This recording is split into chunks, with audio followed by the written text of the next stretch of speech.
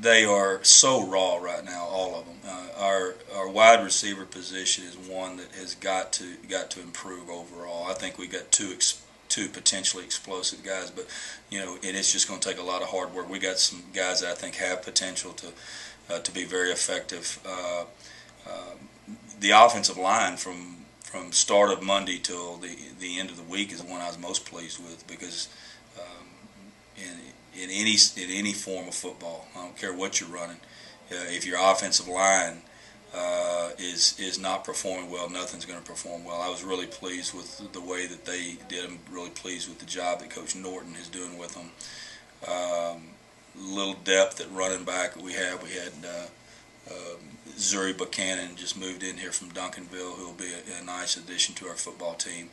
But the big thing from a standpoint of this team is, what I tell them is the definition of discipline is doing it the right way, doing it exactly the way you're told to do it the very first time you're asked to do it. And that's something that's been a little bit of a calling card for this team so far, is that they're very willing to listen and be coachable and do the things that we're asking them to do the first time. They don't always do it right, but they're really attempting to do things that we're asking them to do and buy into my system. We just started spring ball, so I'm still, my evaluation of them overall and just evaluating athletes here in Marble Falls is that we're not very confident, and there's no reason that we shouldn't be. I think sometimes we look at the numbers that we have, and we look at the numbers of the teams that we compete against, and sometimes kids listen to things from the outside and they say, well, you only got 1,100 students and they've got 1,800 students and it's gonna be hard. Well, I don't buy into that. I think that it's not the what you do, it's the how you do it. And our players, and that's part of my job and part of our coach's job, is to infuse confidence into them. I think that there are certain players, as we go through the week, we went through the week, they gained a lot more confidence because they were making football plays. But one thing that they're learning how I am, and I tell them all the time that, like the offense started out the scrimmage really hot the other day and scored on, in 3 plays. I think they had 2 touchdowns in the first 5 plays of scrimmage.